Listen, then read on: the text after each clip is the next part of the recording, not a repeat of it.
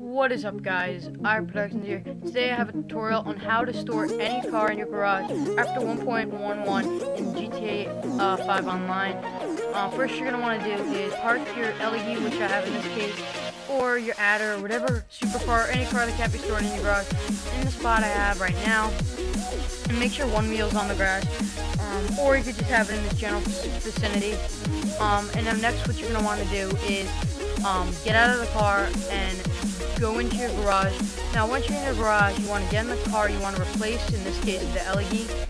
So I want to replace this LED.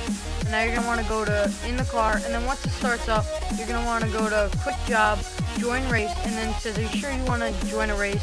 You're going to want X and R2 at the same time, and for Xbox this is A and RT. So you're going to want to hit those two at the exact same time. Now once that happens, you'll be spawned into a random race, and now once you do that, once it's fully loaded up, you're just going to back out. Now once you back out, you'll be spawned in your garage, kind of glitched with the map glitched out. And now you're going to want to run over to your LED or whatever car you want to store in your garage, and now run up to it and get in it.